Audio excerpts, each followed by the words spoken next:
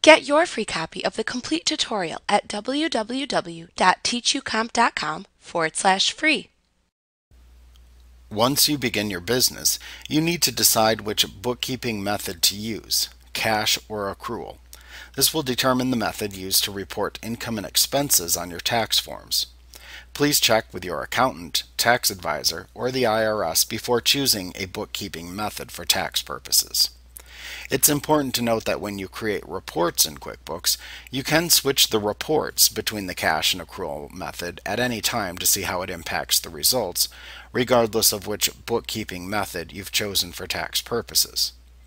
Also, regardless of how you decide to set up your reports, you should always record the business transactions the same way within QuickBooks.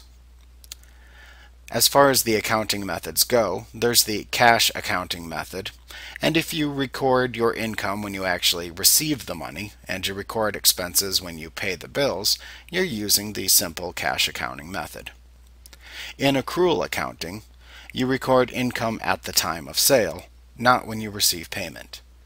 Likewise, you also record payments when you receive the bill or incur the expense, not whenever you pay it. Like what you see? Pick up your free copy of the complete tutorial at www.teachucomp.com/free.